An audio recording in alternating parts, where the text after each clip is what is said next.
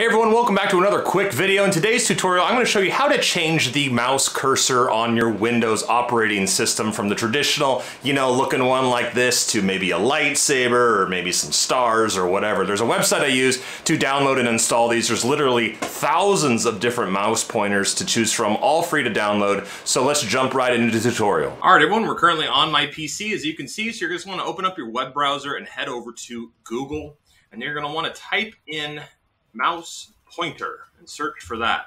Now there's lots of different websites, but again, I always use this one, RW-Designer. It has over 155,000 free cursors that you can download and install. So we're going to head into this website. Once that's open here, if you know what you're looking for, you can just search in the search bar if you're looking for, lightsabers or stars or whatever. But literally, there are thousands of sets of different things. You can see here 185 pages. So I'm just going to click Browse All Cursor Sets, and we're just going to select one real quick. Let's do the smiley faces. So if you click into the actual set, these are actually all the cursors that come in this set. So if you like all of these and want to download all of them, all you have to do is select Download here, and it'll download the entire set. Just be aware that it is a zip file, so you're going to need like WinZip or something to unzip them. But let's just say I just want this one here.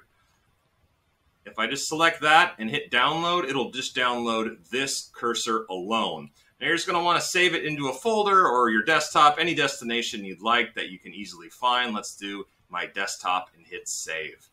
So once it's downloaded, as you can see here, you're going to want to head down to your search and type in settings. Launch the settings app. Then you're going to head over to devices. Then you're going to head over to mouse. Then you're going to scroll down till you see additional mouse options. And this little dialog box will open up, and you're going to head over to pointers. And as you can see, this is the normal one that we're currently using. All you have to do is select Browse, and we're on my desktop, and find the download of the cursor you just downloaded. Where is it here?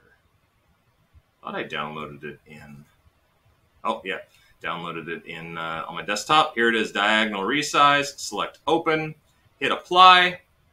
And as you can see, I now have a smiley face thing. If you want to switch back to the original, you just hit use default, hit apply.